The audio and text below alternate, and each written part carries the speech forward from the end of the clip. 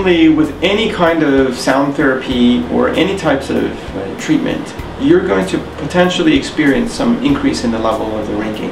So even after your therapy is completed, the tinnitus can come back at times of significant stress.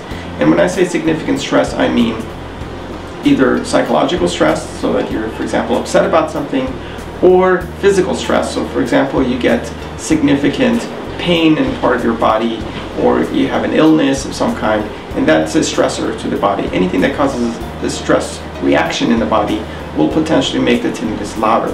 So generally we recommend, if you feel that the ringing has gotten louder, is that you try to do some active relaxation, make sure that you're sleeping well. If you need help with your sleep, you need to speak to your physician.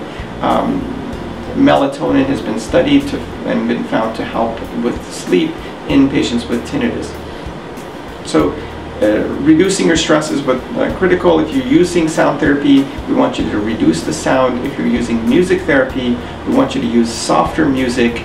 And also it's important to know that at the end of any kind of sound therapy treatment, after the couple hours of treatment that you're doing, is you have to gradually reduce the volume of the sound that you're listening to.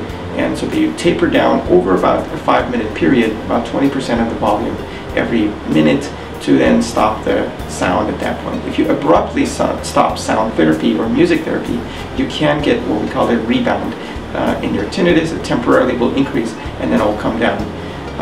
The one thing I want you to make sure you don't do is don't concentrate and worry about the fact that the tinnitus has temporarily increased in loudness, because that will make it stay louder for a little bit longer.